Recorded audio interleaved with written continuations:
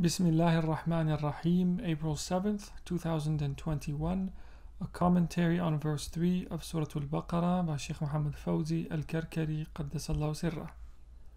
The divine provision. Allah Ta'ala says about the believers in the unseen that they spend of what we have provided them. وَمِمَّا رَزَقْنَاهُمْ يُنْفِقُونَ. Thanks to their connection with God, they recognize that all provision is from God, not from themselves. For their souls are at peace and have returned to their Lord.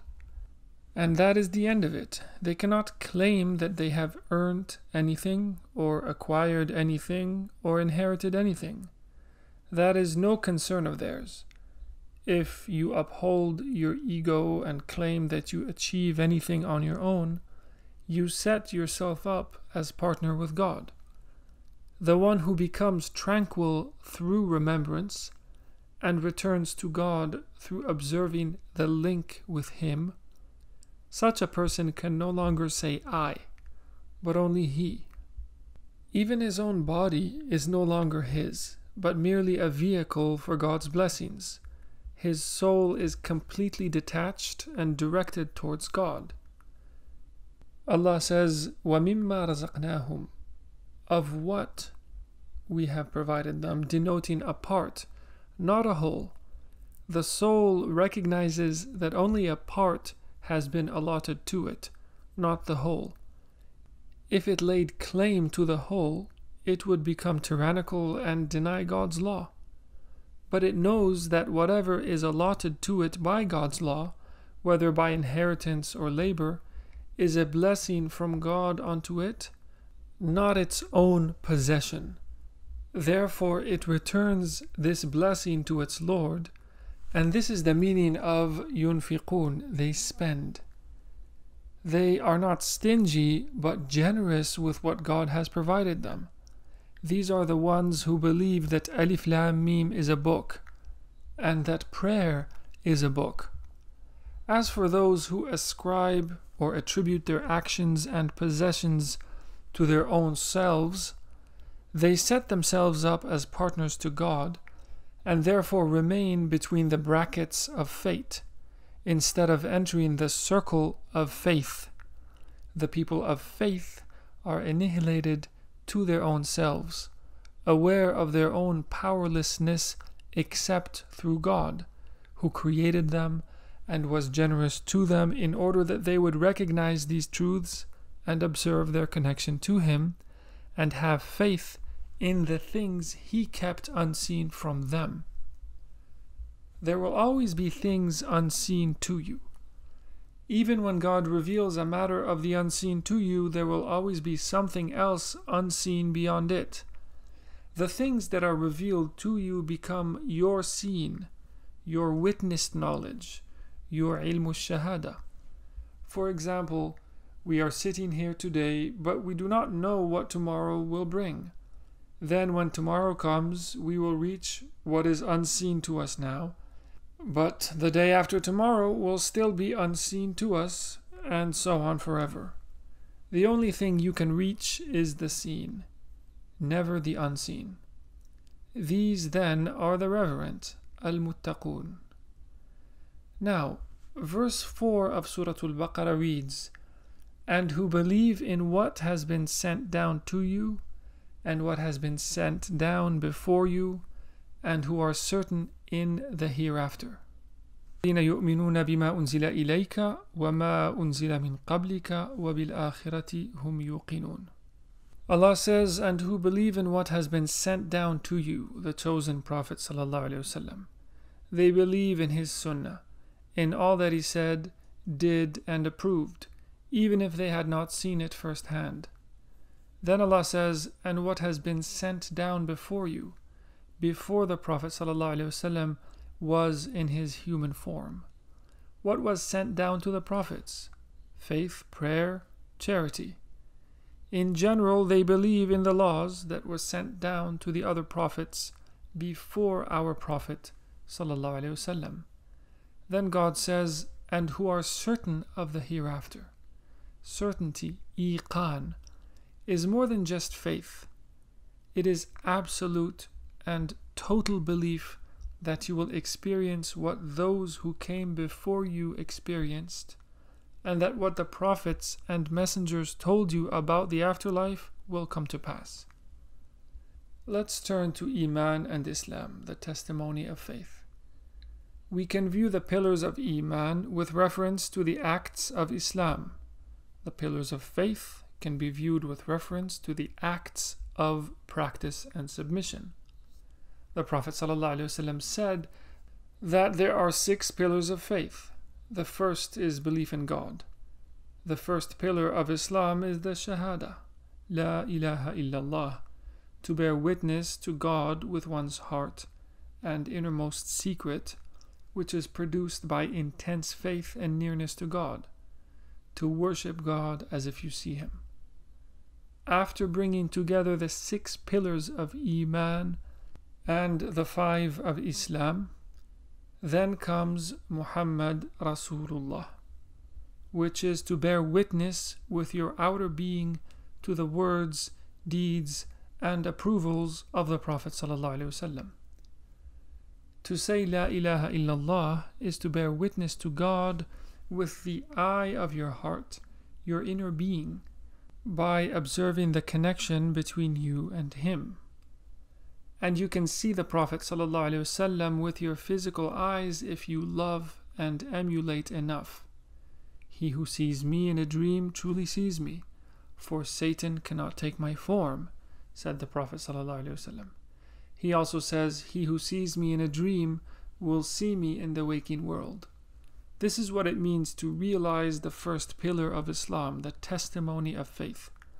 This is why the Prophet ﷺ taught us to say, Ashhadu, I bear witness, and not merely I declare. If you merely declare the testimony without bearing witness to it, you have only the knowledge of the testimony, or ilmu shahada, not the eye of testimony or testimony in itself. And you are far from the truth or the reality of testimony. In other words, you have ilmu shahada, not ainu shahada, and you're far from haqqu shahada. The declaration of testimony, qawlu shahada, is the first pillar of Islam. Then, when it is observed with faith and certainty, it leads you to witnessing, because you observe a formal link with God and the Prophet ﷺ after perpetual remembrance sets your soul at peace. Witnessing of God is not like witnessing other things, for there is nothing like unto Him. You witness Him with your interior, your heart, your inner eye. Then you have belief in the angels. The next article of Iman is belief in the angelic realm.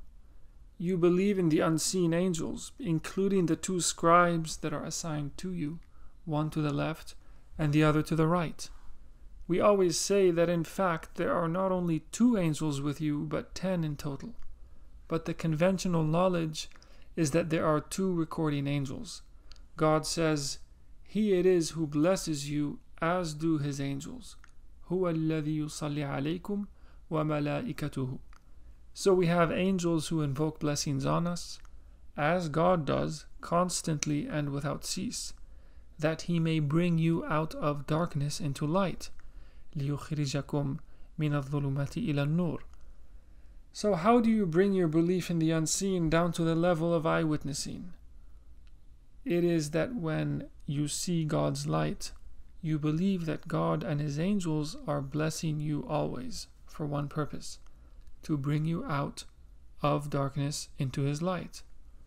The light of faith, which God casts into your heart, and which increases and decreases by means of action, is what allows you to see God with your heart, and to witness the Prophet ﷺ, whom God calls an illuminating lamp, Sirajan Munira, both a sun and a moon. If you see this light like a lamp and a moon, this means that you bear witness to the light of the Prophet ﷺ. Then if you reach the level where every time you invoke blessings upon the Prophet ﷺ, you see a light in front of you, what does this mean? Remember that we quoted the verse, "He it is who blesses you, as do his angels, that he may bring you out of darkness into light." Allah says, "O you who believe, Ya ayyuhalladhina amanu," not "O you who submit." And again, truly God and his angels invoke blessings upon the Prophet.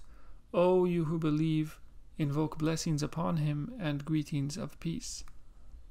Ya ayyuhalladhina amanu sallu alayhi wa sallimu taslima.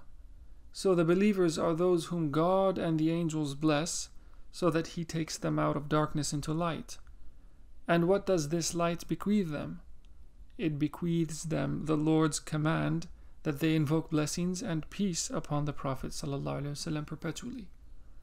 No one can engage in this perpetual and tireless invocation unless he has first received this connection to God and the angels.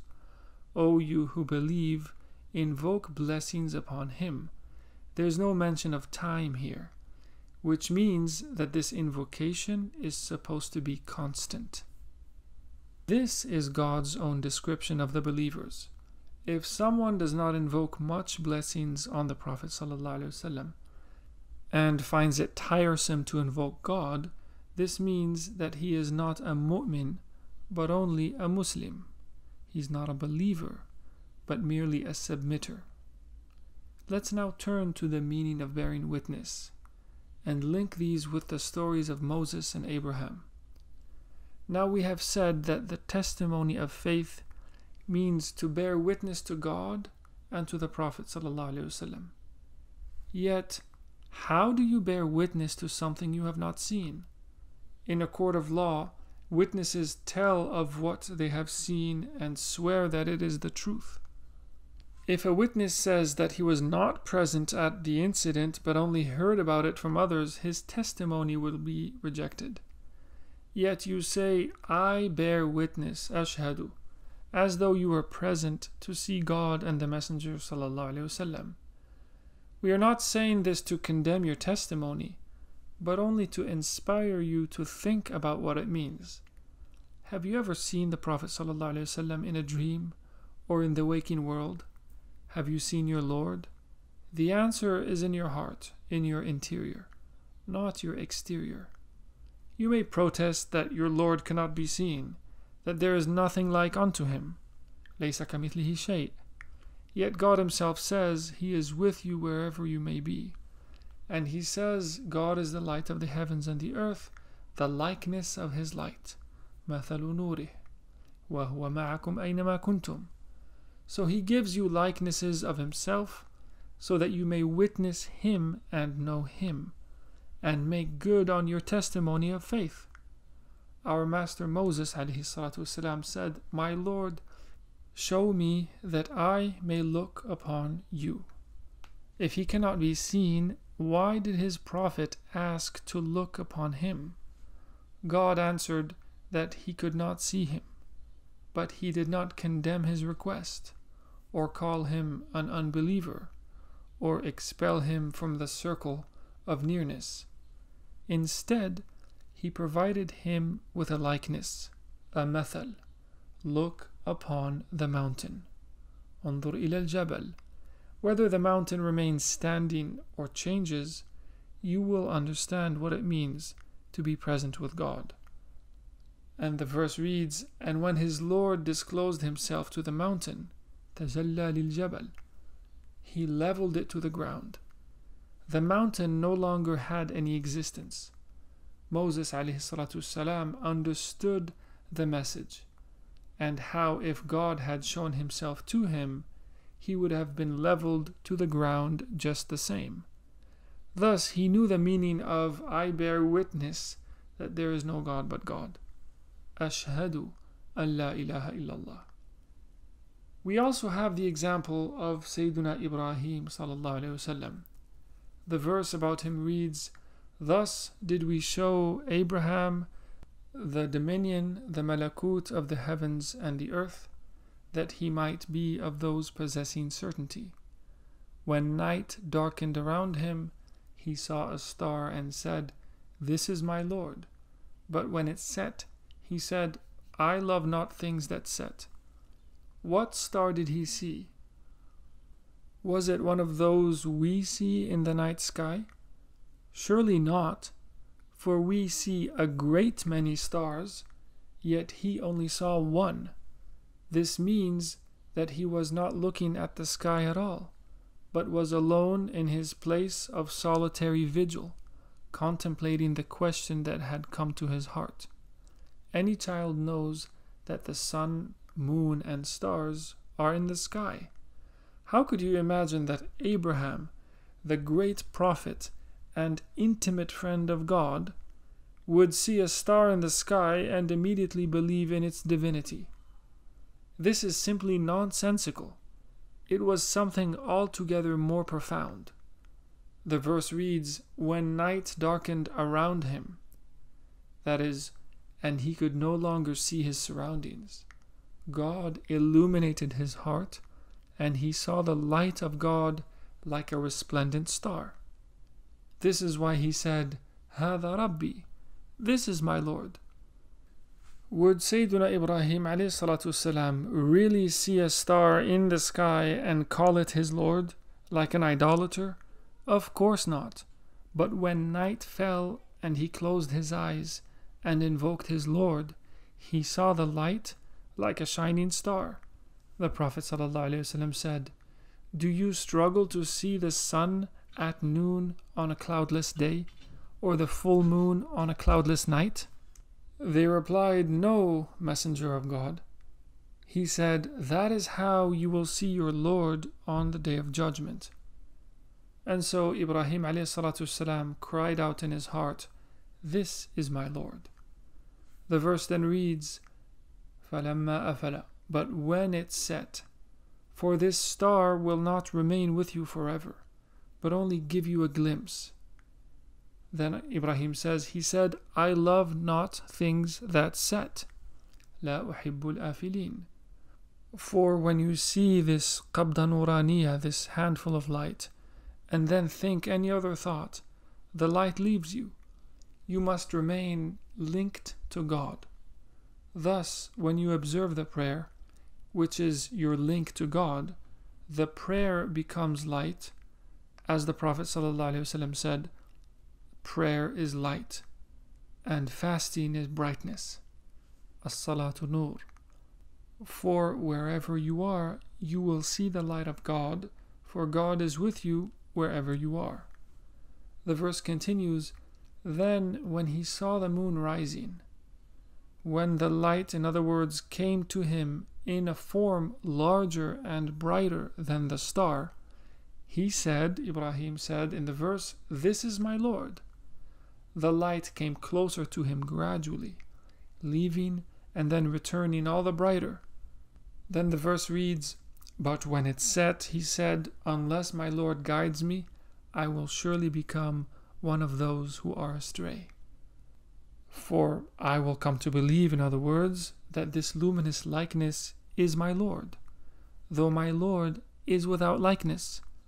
And this is only a means to see my Lord through my Lord's own eye, and through his light and the likeness which he provides us of it. Allah says, "God is the light of the heavens and the earth. The likeness of his light is as a niche wherein is a lamp. The lamp is in a glass. The glass is as a resplendent star." The one that Abraham saw, in other words. This is the star that you are seeking, dear disciple. If we cannot see it to begin with, we seek the niche, the lamp, and the glass, and then see the star. As for our master Abraham ﷺ, the intimate friend of God, who was not merely a saint, but something greater too, he began with the star, which is the end of the disciples' journey. The verse reads, "But when it set, he said, unless my Lord guides me, I will surely become one of those who are astray." That is, when he sought guidance even after seeing the star, the sun of guidance came to him. The verse reads, Then when he saw the sun rising, he said, This is my Lord, this is greater. That is, he saw the sun of gnosis and mystical realities, greater than the star and the moon. When you look directly at the sun, it almost snatches away your sight and reduces you to nothing. All who are upon it will perish. كُلُّ مَنْ عَلَيْهَا فَانٍ. This is the station of ihsan, spiritual excellence, the station of worshipping God as if you see Him. فَإِن لَمْ تَكُنْ. If you cease to exist by virtue of seeing Him, فَإِنَّهُ يَرَاكَ. He sees you. The verse then reads, But when it set, he said, O my people, truly I renounce the partners you attribute to God. To whom did he say this? To those who worship the stars and planets in the sky? How did he grasp the reality of annihilation? By the light of subsistence that God placed in his heart, like a star, a moon, and a sun, through which he recognized that anyone who believes otherwise is an idolater. He saw, in other words, malakutu samawati wal ard, the dominion of the heavens and the earth. He saw the meanings, not the receptacles, and how those who worship the receptacles attribute partners to the one who created them all. The stars and suns are of the mulk, the physical realm, not of the malakut, the spiritual realm. The malakut is to see the light of God. The light of the heavens and the earth is the malakut, while the heavens and earth themselves are the mulk. The contents of the heavens are material things, while the malakut are pure meanings. So he said, returning to the verse, Truly I have turned my face to him who originated the heavens and the earth, as a man of pure faith, and I am not of the idolaters. Note that he said originated, fatara, rather than created or khalaqa.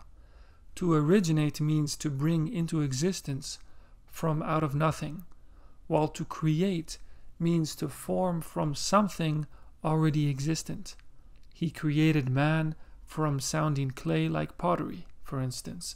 خَلَقَ الْإِنسَانِ. Abraham turned away from nothingness toward him who brought all things into existence from out of nothing. He became a believer in the unseen. To return to our subject. What, then, is the way to solidify faith in the heart? Read the verse, those who remember God standing and sitting, and upon their sides, and reflect upon the creation of the heavens and the earth. Here it is the creation, يَتَفَكَّرُونَ فِي خَلْقِ السَّمَاوَاتِ, not him who originated, or الَّذِي فَطَرَ. For the Messenger of God ﷺ said, Reflect upon God's creation, not God. Reflection upon this creation bequeaths faith in the unseen. This faith in the unseen becomes the truth of the unseen, or haqqul ghayb, when you see the light in the likeness that God provided us of the niche, the lamp, and the glass, and the resplendent star. It is then that you become one of those who worship God as though they see Him. اللهم صل على سيدنا محمد وعلى آل سيدنا محمد كما صليت على سيدنا إبراهيم وعلى آل سيدنا إبراهيم وبارك على سيدنا محمد وعلى آل سيدنا محمد كما باركت على سيدنا إبراهيم وعلى آل سيدنا إبراهيم في العالمين إنك حميد مجيد.